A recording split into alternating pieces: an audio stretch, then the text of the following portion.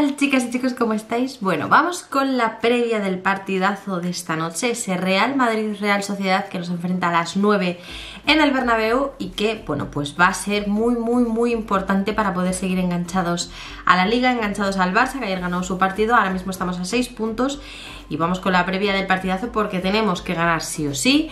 Y vamos a hablar también de Marco Asensio porque parece ser que el Real Madrid ya le ha hecho una oferta formal. Marco Asensio ya tiene una oferta formal del Madrid encima de la mesa y ahora todo depende del jugador. Vamos a comentarlo.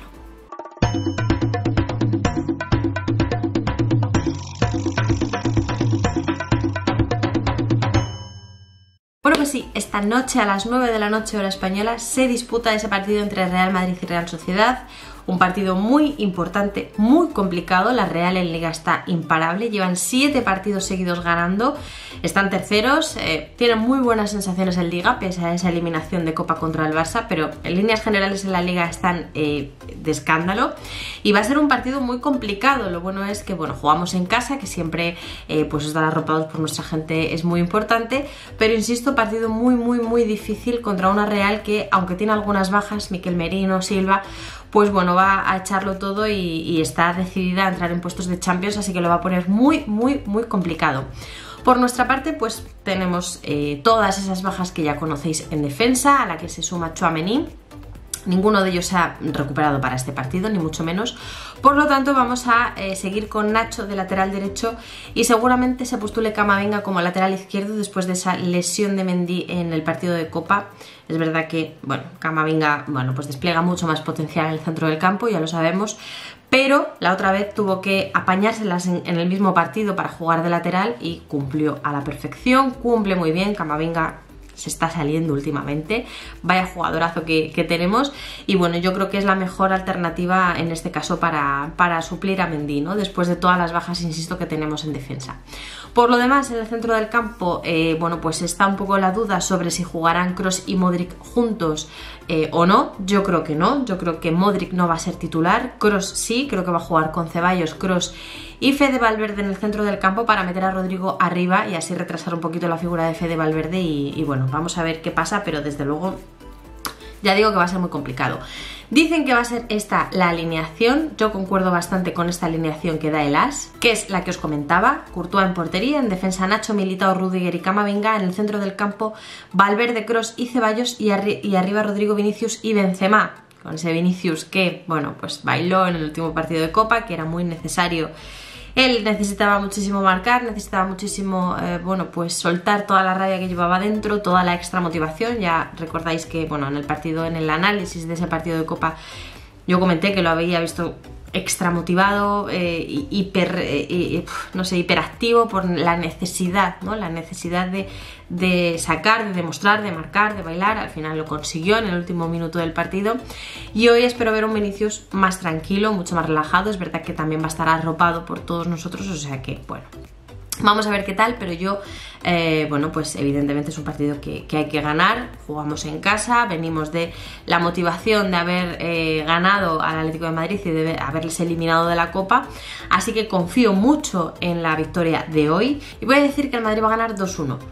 Va a ganar 2-1 porque, pese a la evidente confianza que tengo en el equipo, en que creo que poco a poco algunos de ellos van recuperando su nivel muy poco a poco, pero bueno, están en ello, pues es un partido muy complicado, es un rival muy complicado, que en Liga está poniendo las cosas muy difíciles, que en Liga tienen esa motivación de entrar en Champions y de disputarle puestos europeos a equipos como Atleti o Sevilla. Por lo tanto, voy a decir 2-1 en un partido que sé que va a tocar sufrir, que va a tocar trabajar muchísimo, que hay que estar muy concentrados desde el principio. Esto es una cosa que decimos siempre, la necesidad de concentración desde el segundo uno que se pisa el campo, tanto en la primera parte como en la segunda, porque a veces salimos con la pájara y es donde nos matan.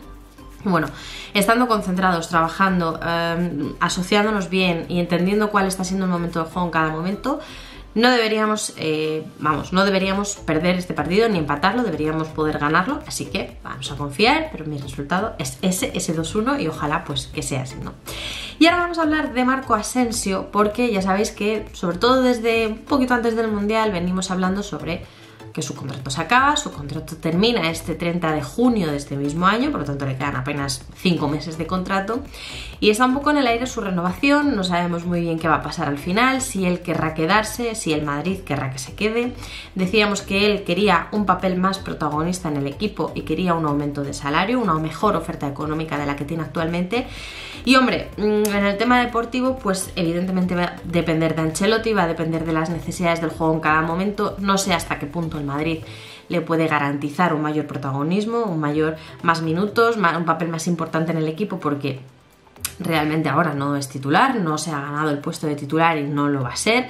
Están por delante del Fede y Rodrigo, entonces no sé hasta qué punto el Madrid le puede comprometerse a que tenga más minutos o a que tenga un papel más importante. Pero en cuanto a lo económico, parece ser que el Madrid le habría hecho ya una oferta formal, una oferta directamente entregada a Jorge Méndez para que se la traslade a Asensio, donde se incluiría efectivamente esa mejora de salario. Dicen que el Madrid ha aceptado subir el salario un poquito a lo que ya tenía anteriormente, pero bueno, en cuanto a lo deportivo, pues es lo que hay, ¿no? Un poco es lo que él se vaya ganando, lo que el entrenador vaya necesitando y poco más. Dicen que esta oferta que le ha hecho el Madrid, pues tiene fecha de caducidad, un poco como lo que pasaba con Ramos, porque al final, bueno, pues no podemos estar pendientes de que los jugadores acepten o no esas ofertas, porque hay que planificar la temporada que viene, hay que planificar la temporada 2023-2024 y al final pues no podemos estar eternamente pendientes de si aceptan o no la oferta. Por lo tanto, en principio tendría fecha de caducidad, dicen alrededor de 3 semanas, bueno, febrero. Al final en febrero se tiene que decidir muchas cosas, se tiene que decidir también el futuro de Kroos, que también lo hablábamos. Yo creo que febrero va a ser pues un mes donde vamos a tener novedades en ese sentido respecto a posibles renovaciones o posibles no renovaciones, y ahora la pelota pues está en el tejado de Marco Asensio, que es el que tiene que decidir si le vale con esa oferta económica que le ha hecho el Madrid, si le compensa quedarse en el Madrid, si está dispuesto a seguir asumiendo ese rol, bueno, de a veces suplente, a veces titular, según las exigencias del entrenador, o si por el contrario pues prefiere buscar otro club, probar otra experiencia en otro sitio donde quizá le den más minutos, quizá le ofrezcan más dinero. Bueno, él sabrá, ¿no? Desde luego la oferta está hecha, la oferta la tiene encima de la mesa. No vamos a esperar eternamente a que esto se decida, pero bueno, tiene tiempo para pensarlo y para tomar una decisión al respecto, y vamos a ver qué va pasando, ¿no? Desde luego, cualquier cosa que pase, pues como siempre, la estaremos aquí contando, pero ahora quiero saber qué os parece a vosotros el tema de Asensio. ¿Qué os parece que el Madrid haya aceptado subirle el salario? Que haya, bueno, de alguna manera accedido a subir esa oferta económica que él demandaba. Y por otra parte, ¿qué esperáis del partido de esta noche? ¿Qué creéis que va a pasar? Si creéis que el Madrid va a ganar el partido, ¿cuál es vuestro resultado? ¿Cuál es vuestra porra? Mucho cuidado con la Real, tengo bastante miedo de este partido, pero bueno, confío mucho, pero como siempre, pues dejadme todo en los comentarios y por supuesto dejadme un gran like, suscribiros al canal si todavía no lo estáis y nos vemos en el siguiente vídeo.